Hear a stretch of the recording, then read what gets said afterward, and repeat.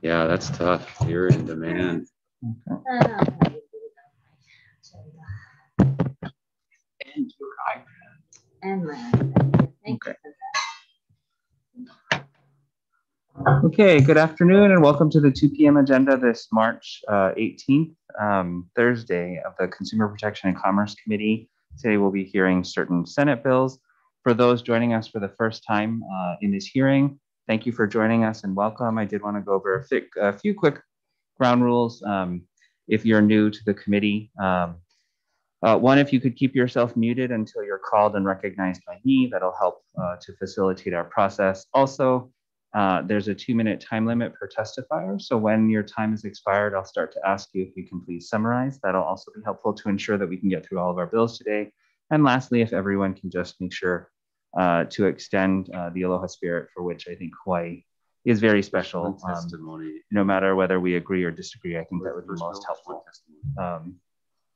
First of all, we have SB 1342, SD1. This is relating to illegal gambling. I will also note for our audience and for our legislative members in attendance, because this is a triple referral, I will take this matter by just, I will take this matter, unlike the rest of the bills, and take it up for a vote to help our drafters meet tonight's triple referral deadline. And then we'll continue with the rest of the hearing. So we'll commence with each SB 1342. This is relating to illegal gambling, and this would include under the offense of promoting gambling in the first degree, the act of hosting activities that advances gambling activity on real property. We have our first and only testifier, the, let's see, City and County of Honolulu Department of the Prosecuting Attorney, offering comments. Good afternoon, Chair, Vice Chair, members of the committee, Deputy Prosecutor Tricia Nakamatsu, appearing on behalf of the Honolulu Prosecuting Attorney's Department. We do support the intent of this bill. We definitely agree that illegal gambling is a problem that law enforcement could use more tools to address. However, we do have some concerns about this particular proposal, only because we're not sure that the language necessarily achieves what the proponents of the bill may be intending, or perhaps the prior committee who amended the language. And we go into more detail in our testimony, but in particular, we felt that certain phrases were perhaps a bit broader than the legislature would like or intend, in that receiving and entertaining others or providing services and resources to others would encompass likely the cashiers, dealers, maintenance people, whoever might be there, the very low level workers. And it's unclear whether the intent is to make those all felony charges. I mean, if it is the intent, that's certainly the legislature's purview. But we just want to be sure that you're aware that all of those people then would be charged with felonies. We believe the intent is really to go up to the higher level people, organizers, promoters, perhaps even the property owners.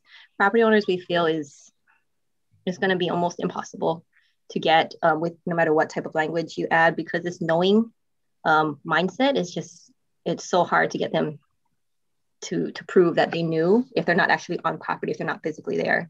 Same goes for organizers, although there may be perhaps a chance of getting a few of those. It would be few and far between. We have gone into more detail about other alternatives. If you have any questions, we're available and always happy to work with the committee or any stakeholders who may be interested on further working with the language. Thank you. Thank you. Members, any questions for the prosecutor's office? Okay, seeing none, we'll take a short recess before we commence voting on SB 1342. Recess.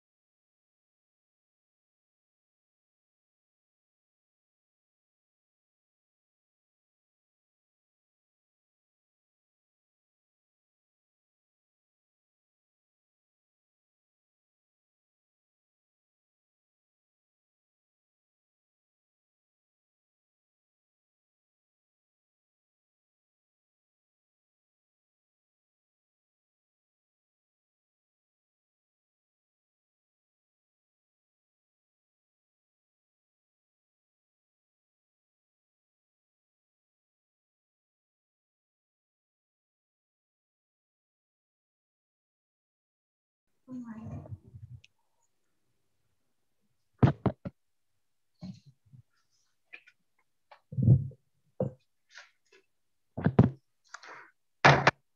reconvening for decision-making on SB 1342 and the rest of our agenda.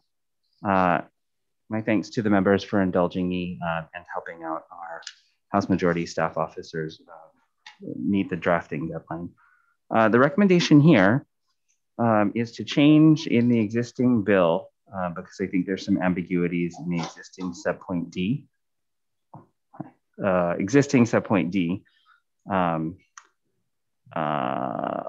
Language. I'd like to clarify that by amending subpoint D, striking out the present language and including a new subpoint D that says engaging in activities in which a person receives or entertains other persons as guests with the intent of advancing gambling activity on real property.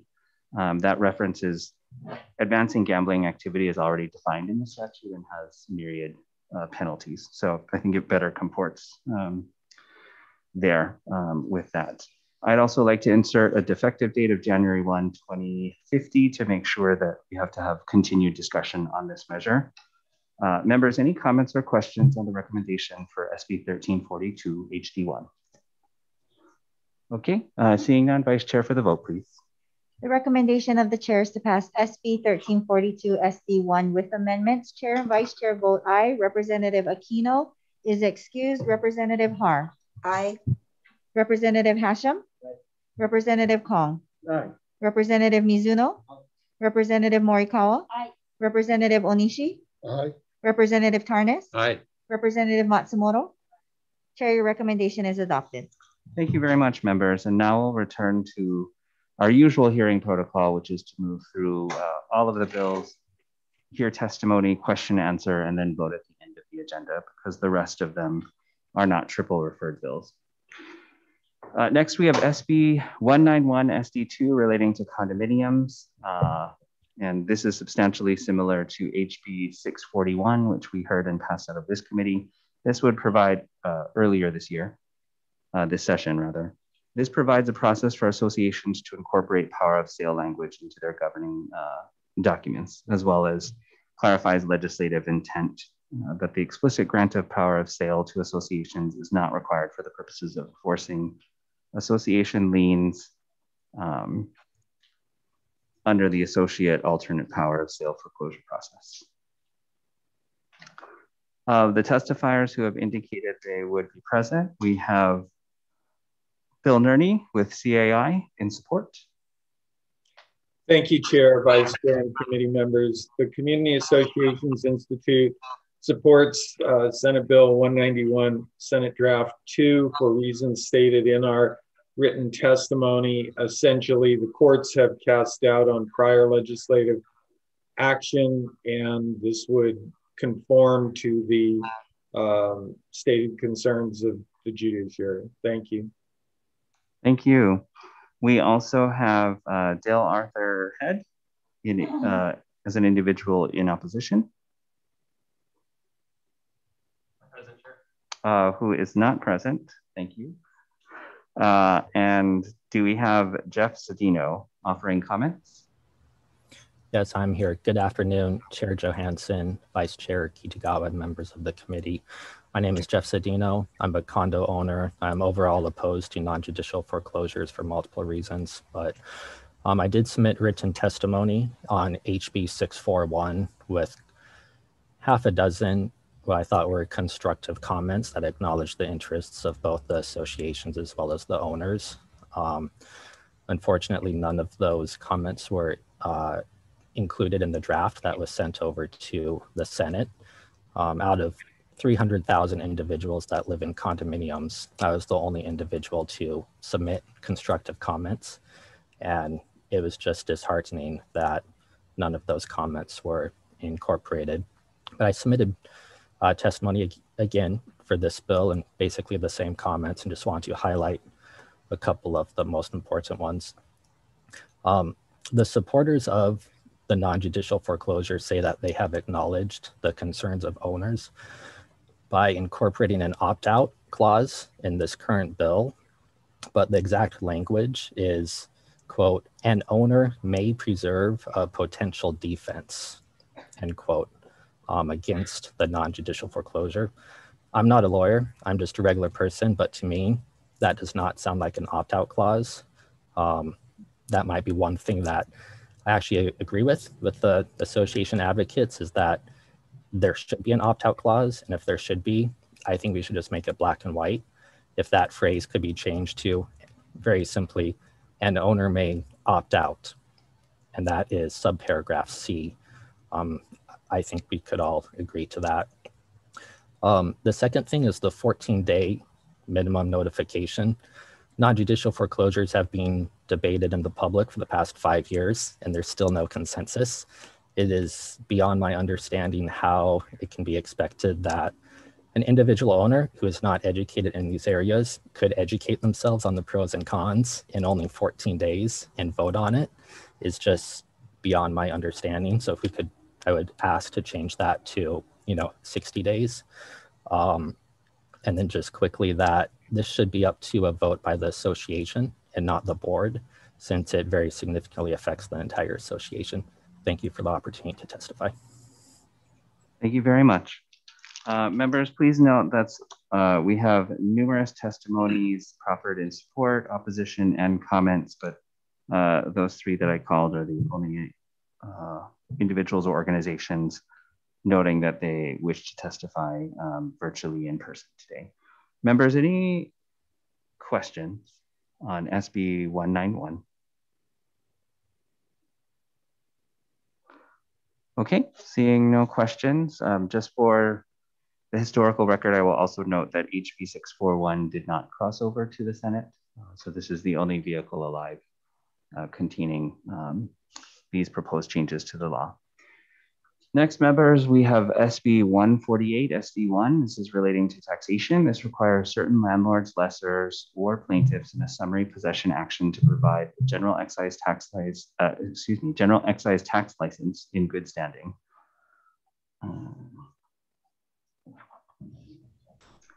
Let's see, on this measure, first we have the Department of Taxation offering comments.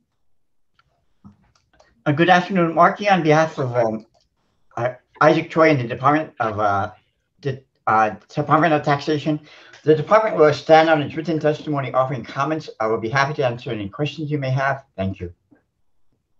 Thank you. We also have indicating they will be present, the Tax Foundation of Hawaii, Tom Yamachika, offering comments. Thank you, Chair and members. Tom Yamachika from the Tax Foundation. I do want to apologize for there's a misunderstanding on my part that was written into my testimony. I thought the bill had called for a tax clearance, but it actually just calls for a valid license. So that part's a mistake. However, we would still adhere to our comment that the proposed measure may be overkill in situations where the proposed eviction is not due to non-payment of rent. If it involves, for example, illegal activity on the property or health and safety concerns, it might not be appropriate at that on those types of facts. I'd be happy to answer any questions, sir. Thank you. Let's see, we also have Hope Services Hawaii, Kristen Alice in support. Aloha, thank you for hearing my testimony today. I work for Hope Services. We're the largest homeless services provider on Hawaii Island. And I just wanted to share a quick story with you about why this bill is so critical. So in serving the homeless population, we face a lot more barriers than housed people faced in making sure that they register. Hosted a voter registration drive at our shelters across the island. And the amount of effort that went into it, you know, at the time we were pumped. We were like, we're going to get people voting. This is great. I had several phone calls with the Office of Elections. We made flyers. We posted them up. We were in communication with the shelters. We coordinated with several different staff at the shelters across the island. We had somebody pick up lock boxes from the Office of Elections, drop them off, and then set a schedule to take them around to different shelters. And it worked. We got several people registered for their first time. But afterward, thinking about it, it was just so many extra barriers that people who are houseless have to face in order to vote, especially people who have been on the street, who lose their IDs, who don't have access to transportation, and maybe don't have internet access or would even know where to start in order to register. So one of the first things our staff do when we take somebody in is we help them get their ID, replace it. Just really quickly, I'm on the wrong hearing, aren't I? right hearing, maybe the wrong bill. This is about summary possession and a general excise tax license. But if you did sign up to testify, so you're more than welcome to testify on that measure as well. Okay, I apologize. I'm trying to do two at once. Okay, yeah. For this one, I'll keep it short and sweet. When a landlord owns a house and rents it out, owning land is not an infinite resource. It's like a piece of the pie. And when somebody takes that piece of the pie, it means that there's less for everybody else. And in order to have that privilege of having that piece of that pie, the landlord really should, at the very least, be paying their taxes. That's the bare minimum we should be asking.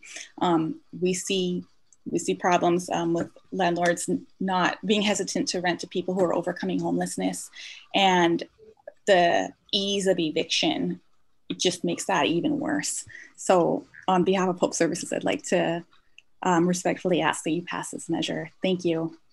Thank you. Members, please note that that's the extent of those testifiers indicating they'd be present in our virtual hearing to testify. There's also individual testimony in support, opposition, and with comments on this measure, SB 148. With that, members, any questions on SB 148?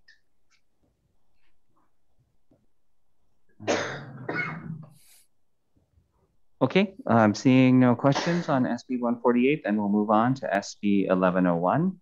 This is relating to hurricane preparedness.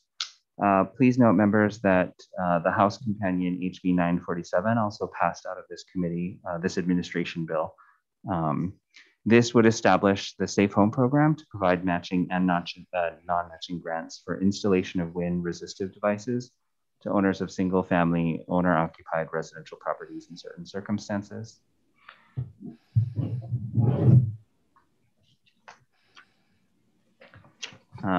First off, we have Commissioner Hayashida from the Insurance Division of DCCA in support. Good afternoon, Chair Johansson, Vice Chair Kitagawa, members of the committee.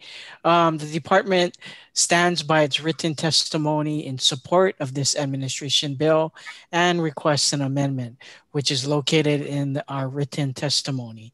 We thank you for the opportunity to testify today and will be available to answer any questions. Thank you. Thank you. We also have the Hawaii State Energy Office, Maria Tomei, in support. Aloha, Chair, Vice Chair, members of the committee. You have our written testimony in support. We're available for questions. Thank you. Thank you. We also have the Hawaii Emergency Management Agency, HAIMA, Luke Myers, in support, or David Lopez. Yes, good afternoon, Chair and Vice Chair. This is David Lopez. I'm the Executive Officer for HAIMA, and on behalf of the Administrator, Luke Myers, HAIMA stands on its written testimony in support of SB 1101, provided there's no conflict with the governor's budget. Thank you for this opportunity, and we're available for discussion. Thank you very much. And lastly, we have Blake Oshiro with AIG in support. Not present, Chair. Who is not present. Members, please note that we also have numerous other testimonies in support on this measure, both from individuals and organizations. Members, any questions on SB 1101?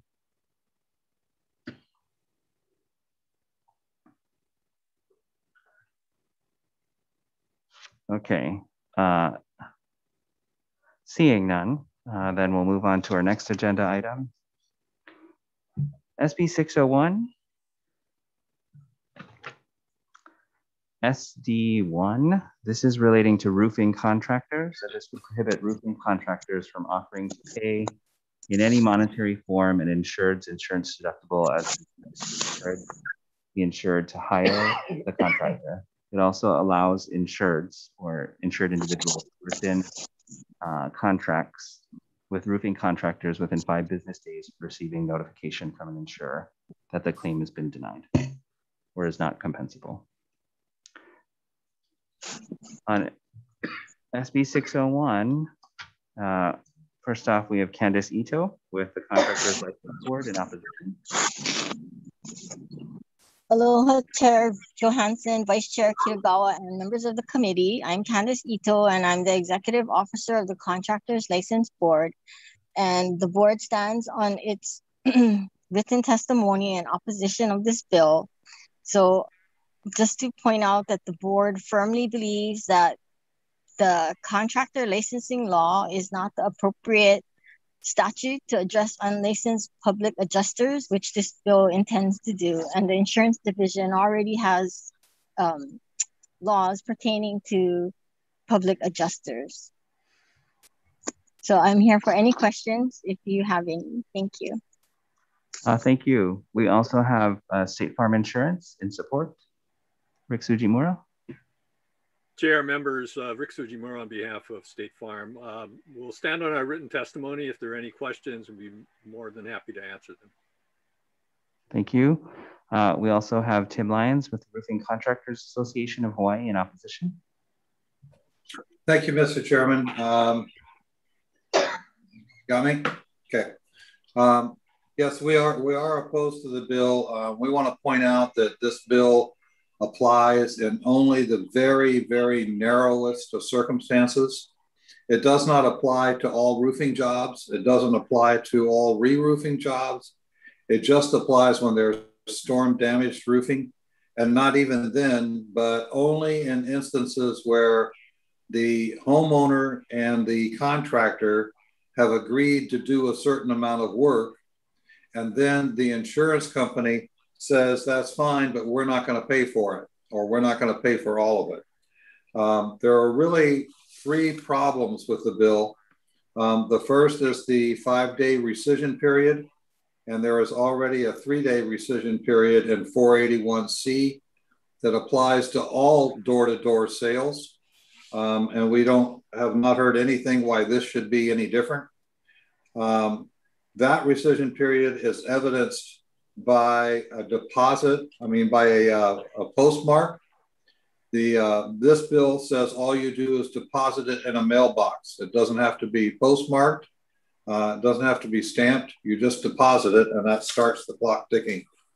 We're also not quite sure how to handle if a claim is for $2,000, but the carrier is only going to reimburse the homeowner $1,995. It seems that would fall under this. We're not sure that that's fair. And there's also no termination period for this notice. It could be a year, a month. We're not sure. Lastly, I just want to point out, and it's very important, that roofing contractors, believe it or not, are not the only ones that do roofs. Structural steel contractors do metal roofs. Sheet metal contractors do metal roofs. General contractors do shake roofs. It does not appear that this bill applies to those other industries, and we're not sure why. So we think, in addition to the fact that Senate Bill 1096, which this committee, I believe, passed out relating to public adjusters, covers the subject matter as well as far as individuals acting as public adjusters. So based on its limited applicability and the fact that other areas all seem to be covered, we are not in favor of the bill. Thank you. Thank you. Members, please note that's the extent of our testifiers indicating that they would be present in our hearing. We do have additional supportive testimony on this measure. Members, any questions on SB 601? Okay, seeing no questions on SB 601, then we'll move on to SB 599. This is relating to massage therapists. This is substantially similar to HB 223, which passed out of this CPC committee in earlier hearings. This would require massage therapy licensees to complete 12 hours of continuing education within a 2-year period preceding their renewal. And it includes specific types of education requirements. On this measure, we have our first testifier, Rise Doi with the Board of Massage Therapy. Oh, I'm sorry, who didn't indicate they would be present.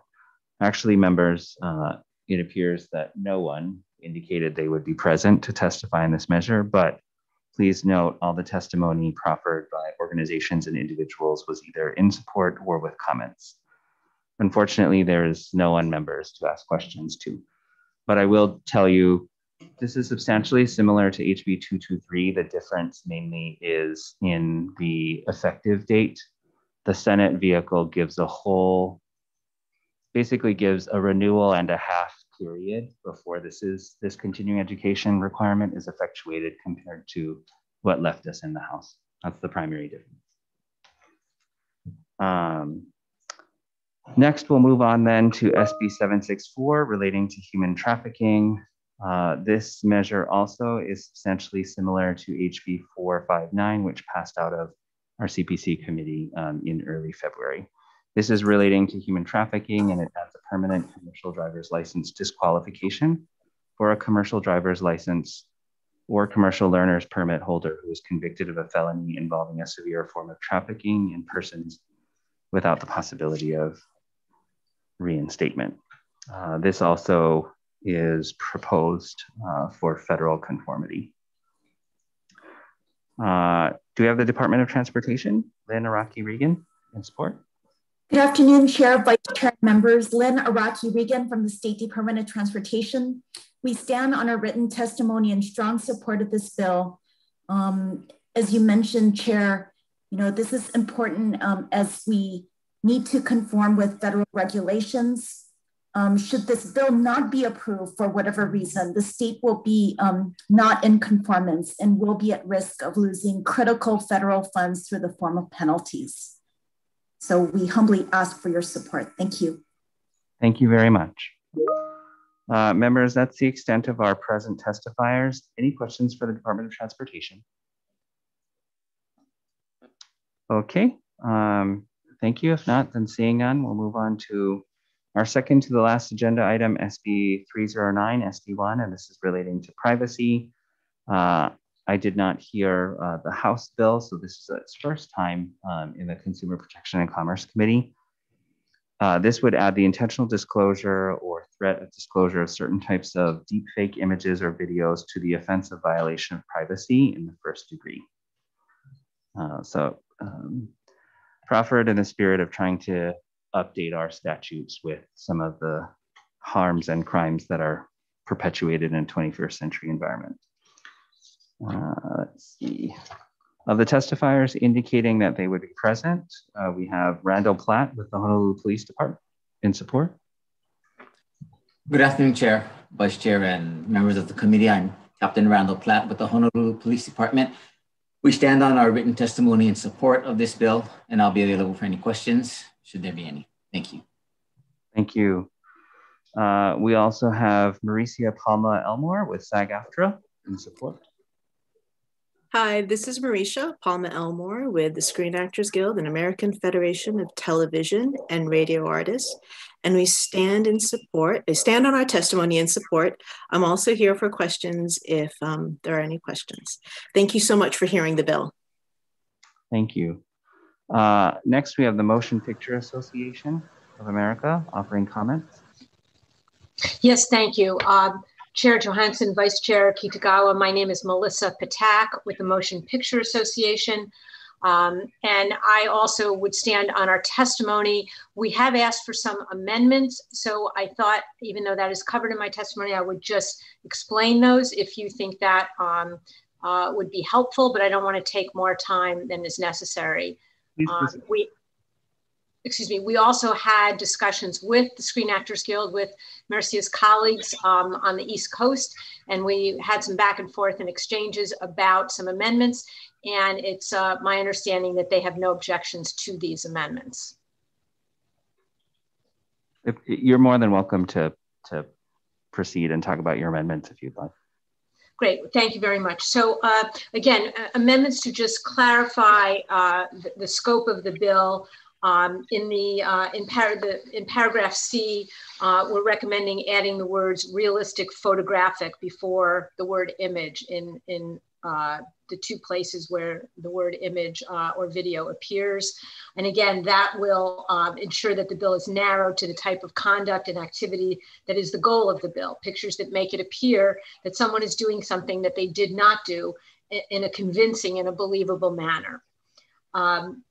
Also in that paragraph, we add the reasonable person standard, which also helps focus the bill on the type of activity that is undesirable and leaves out the kind of pictures that most people would not find to be authentic or realistic. At the end of the paragraph, we suggest adding the phrase, and the depicted person suffers harm. This would be symmetrical with the requirement that there is an intent to harm, and it follows from that. And since it's a criminal penalty, there should be a victim who can assert and demonstrate they experienced harm from the manipulated image. And finally, we added some additions to the exemptions, which really track the First Amendment, a matter of legitimate public concern, a work of political or newsworthy value or similar, commentary, criticism, or disclosure that is otherwise protected by the Hawaii Constitution or the US Constitution. And then we also add the following sentence: for the purpose of this subdivision, sexually explicit material sexually explicit material is not newsworthy, solely because the depicted individual is a public figure. So we think that limits the exemptions and doesn't give a safe harbor to anyone for this kind of conduct, which we do not condone. So that explains the amendments. I'm happy to answer any questions, and thank you for your attention to this bill. Thank you, Melissa. Members, that's the extent of present testifiers indicating that they wanted to testify virtually. Please note that there is numerous other organizational and individual support proffered on SB 309. Members, any questions on SB 309? Okay, seeing none, then we'll move on to our last agenda item, SB 1240 SD1. This is relating to tax conformity. This requires a state to conform to those provisions of the Consolidated Appropriations Act relating to taxable income and deductible expenses. We heard the House companion, but because this bill was crossing over faster, Finance decided to wait for SB 1240 instead of hearing the House version. First off, we have the Department of Taxation.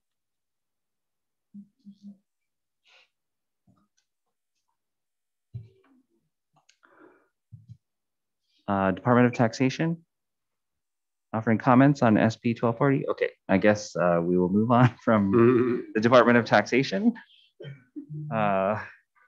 to the Hawaii Restaurant Association, Victor Lim. Hi, good afternoon, Chair Johansson and Vice Chair Kitagawa and members of the Committee on Consumer Protection and Commerce.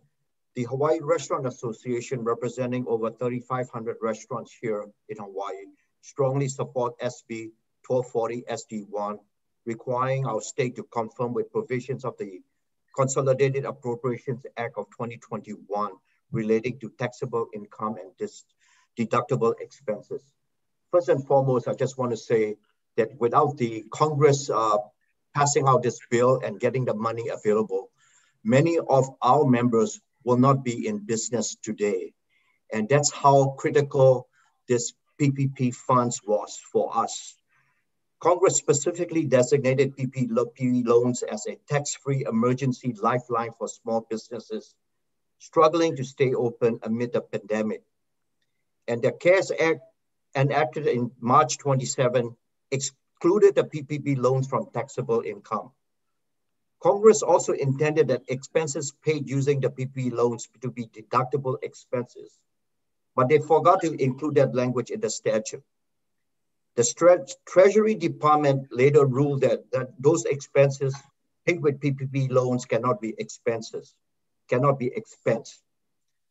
Therefore, on December 27, 2020, Congress again passed the Consolidated Appropriations Act for 2021, which was signed into law, specifically amending that the PPP funds will indeed be deductible.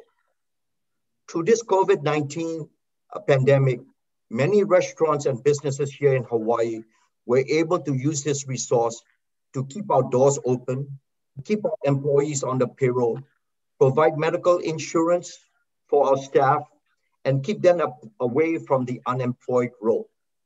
We have used these funds so that we do not go out of business and at the same time taking care of our employees.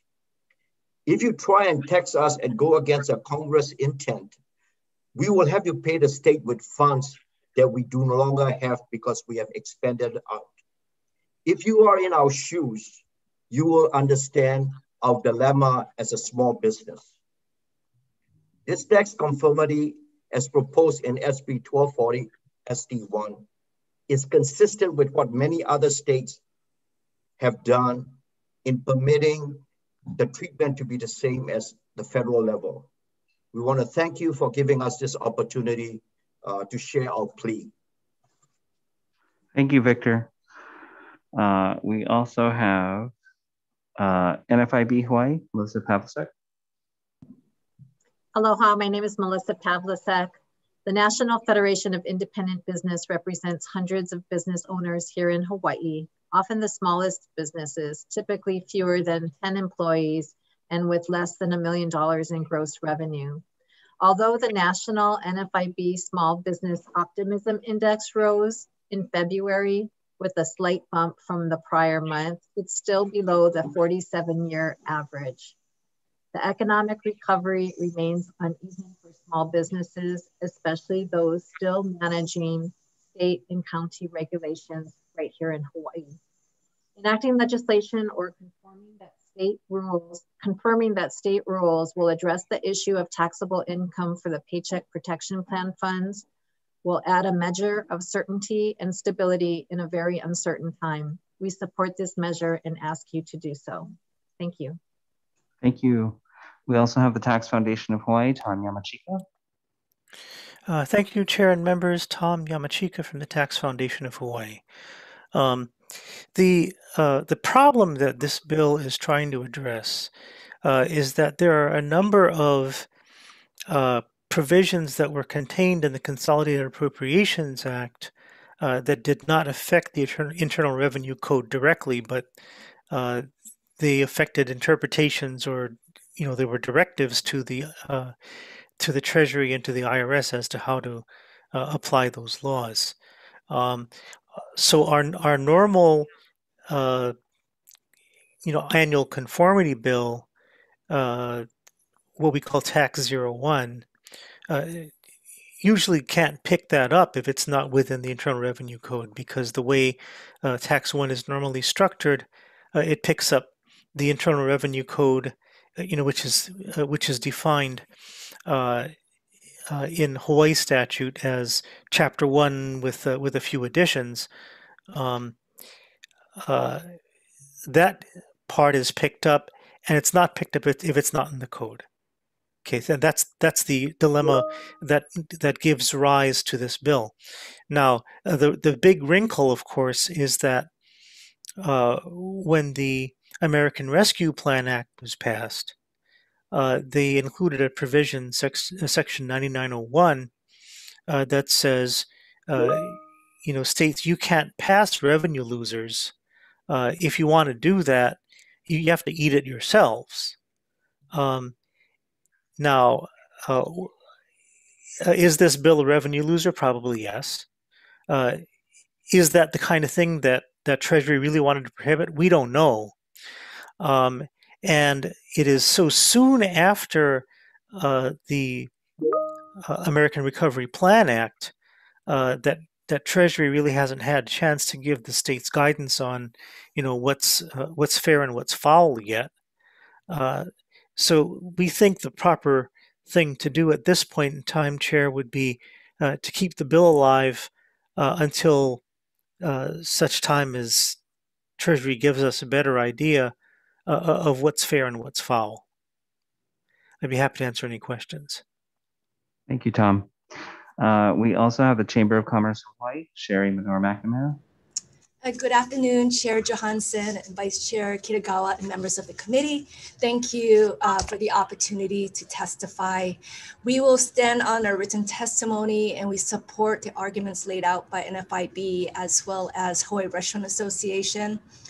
We believe that Congress declared that allowing deductions for PPP expenses would better serve the purpose of the whole PPP loan program, and that denying a state tax deduction for payroll, utilities, rent, and other business expenses paid with PPP would reduce the effectiveness of the PPP loan program in Hawaii. So respectfully ask that the committee pass this bill out for further discussion. Thank you. Thank you. We also have, let's see, not here.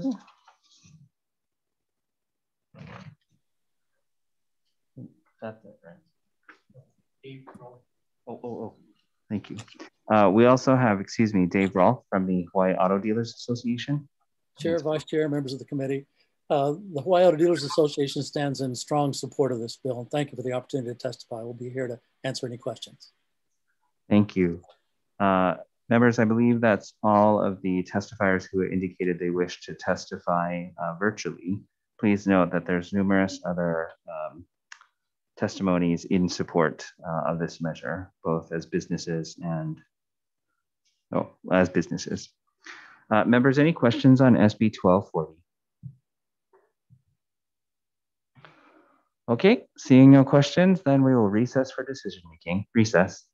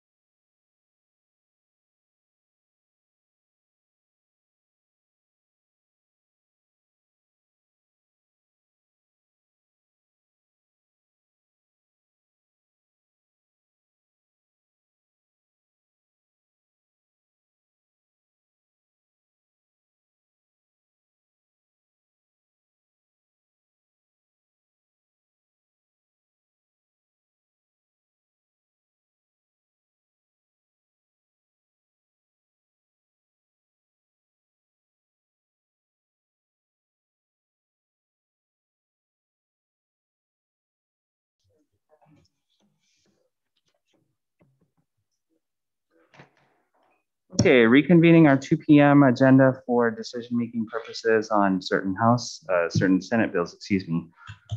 First off, SB 191, SD2 relating to condominiums.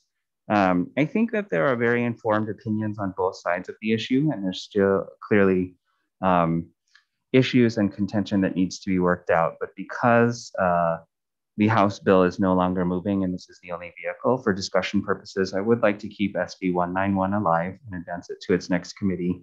What I would like is of HB 641 HD1, which was previously passed by this committee on February 10th, 2021, and replace the contents of SB 191 with the contents of HB 641, the latest House draft. Members, any comments or questions on the recommendation? Okay, seeing none, Vice Chair for the vote, please. The recommendation of the chair is to pass SB 191 SD2 with amendments. Chair and Vice Chair vote aye. Representative Aquino. Representative Har. Aye. Representative Hashem. Representative Kong. Aye. Representative Mizuno. Representative Morikawa. Representative Onishi. Aye. Representative Tarnas. Aye. Representative Matsumoto. Chair, your recommendation is adopted. Thank you. Next, members, on SB 148 SD1 relating to taxation. I think this is an interesting and novel measure. There is no House equivalent, so I would like to keep this vehicle moving as well.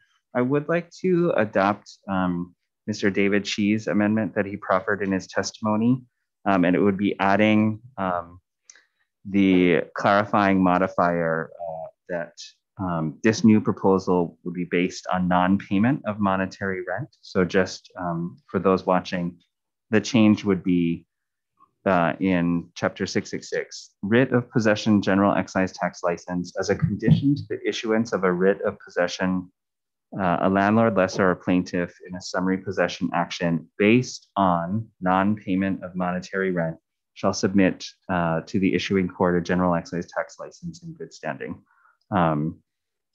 I think this further narrows the scope to what the author was trying to achieve, which is those individuals who are actually collecting monies as opposed to those landlords who basically receive in-kind compensation for their renter, and or it also would not end up ultimately compromising the legitimate prerogatives of a landlord who needs to potentially take summary possession based on health and safety issues that are immediate for other tenants or the property.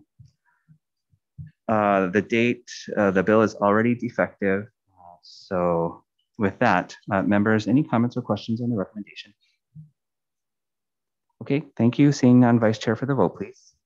The recommendation of the chair is to pass SB 148 SD1 with amendments. Noting the presence of all members, are there any reservations? Any noes? Chair, your recommendation is adopted. Thank you. Next, moving on to this administration bill, SB 1101 SD2 relating to hurricane preparedness. I think this is a great measure, and I appreciate the administration for proffering it. I would like to pass this by just amending this bill to insert the insurance commissioner's suggested amendment, making this safe home program subject to the procurement code, as well as various technical and non-substantive amendments. And it already has a defective date. Members, any comments or questions on the recommendation? Okay, seeing none, Vice Chair for the vote, please. The recommendation of the chair is to pass SB 1101 SD2 with amendments. Noting the presence of all members, are there any reservations? Any noes? Chair, your recommendation is adopted. Thank you. Next, members, on SB 601 SD1 relating to roofing contractors. As there's no House vehicle alive like this, I would like to keep this moving for discussion purposes and make the following amendments to this bill. First, based on the potential confusion it may engender in consumers' minds, I would like to blank out the number of business days from which the insured may rescind a contract. So instead of the 5th business day, we'll keep it blank for now and note the 5 in the committee report, as well as the fact that all general house-to-house sales generally have a 3-day rescission period. Next, on page 4 of the bill, I would like to change the effective upon deposit in the U.S. mail to certified or registered mail, so that there's more of a tracking mechanism as well as official proof, since this is a matter of contracts and important business between consumer and contractor. Next, I would, on page 7, like to amend the definition for roofing contractor, taking into account the testimony that the current definition has some issues. I would like to change the definition in the following way. Right now it reads, roofing contractor means a person including but not limited to a person that is a non-resident roofing contractor, independent contractor, or subcontractor, and this is where the changes begin, whose scope of practice is within the C42 specialty contractor classification specified under this chapter, deleting gutter, downspout, and siding services, which comports with the contractor's license board request, and then continue on with the existing contents of the bill for a fee who offers to engage in or solicits roofing related services, so on and so forth. So I think this change in the definition better encapsulates all types of roofing as opposed to just what may have been inadvertently narrow in the original construction of this bill. I also would like to put in a requirement that if an insured is going to rescind the contract, in addition to this notice of rescission, they would also need to include proof of the insurance claim being denied, just so that the contractor has some verifiable proof that this isn't just the abrogation of their contract for no valid cause. In addition to that, I would like to insert a effective date of January 1, 2015, and make various technical and non-substantive amendments. Members, any questions or comments on those recommendations? Okay, thank you. Seeing none, Vice Chair, for the vote, please. Recommendation of the chair is to pass SB 601, SB1 with amendments, noting the presence of all members. Are there any reservations? Any noes? Chair, your recommendation is adopted. Thank you. On SB 599, SB1 relating to massage therapists, I'd like to pass this measure with three main amendments. I'd like to strike the non-applicable preamble language in subpoint 2, which references advertising. That probably was drafting based on a previous iteration of the bill. I'd like to insert a defective date of January 1, 2015, and make various technical and non-substantive amendments. Members, any comments or questions on the recommendation? Okay, seeing none, Vice Chair, for the vote, please. The recommendation of the chair is to pass SB 599, SB1 with amendments, noting the presence of all members. Are there any reservations? Any noes? Chair, your recommendation is adopted. Thank you. Next, on SB 764 relating to human trafficking, I honor the creativity of the Senate in trying to come up with a new definition, but because it deviates from the federal one, and this bill is not only trying to attack a terrible problem, but also important for federal conformity and not jeopardizing our federal funds. I want to make sure that we comport best with the federal definition. So what I recommend doing is inserting the contents of the House companion equivalent, HB 459 HD2, which we passed out of this Consumer Protection and Commerce Committee on February 5th, 2021, and replacing the contents of this Senate vehicle with very similar contents from HB 459, except for the fact that that definition does not try to amalgamate sex trafficking and human trafficking. And I think that, while well-intended, is problematic in this Senate bill and may have other legal consequences that are unintended. Let me make sure. Let me just double check that 459 has a defective date.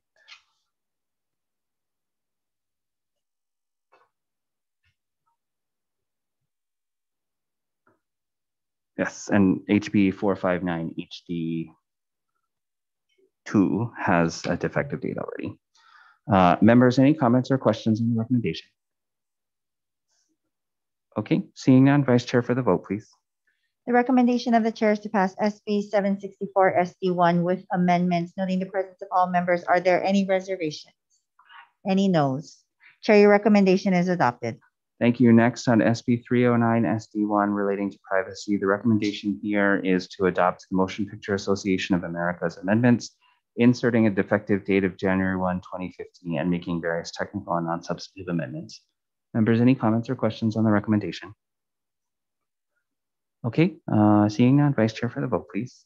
The recommendation of the chair is to pass SB 309 SD1 with amendments, noting the presence of all members. Are there any reservations? Any noes? Chair, your recommendation is adopted. Thank you. And lastly, members, SB 1240 SD1 relating to tax conformity. I think this is an important vehicle to keep alive for the Finance and Ways and Means committees to ultimately broker. So just so that we make sure that the House has made a change to this bill so that it has to come back and go to conference, I'm going to change the defective date to, it's already defective, but I'm inserting a new defective date of January 1, 2050, so that there's an HD1 to this bill. Members, any comments or questions on the recommendation? Okay, seeing none, Vice Chair for the vote, please. The recommendation of the chair is to pass SB 1240 SD1 with amendments, noting the presence of all members. Are there any reservations? Any noes? Chair, your recommendation is adopted. Okay, thank you so much, members. This committee hearing is adjourned.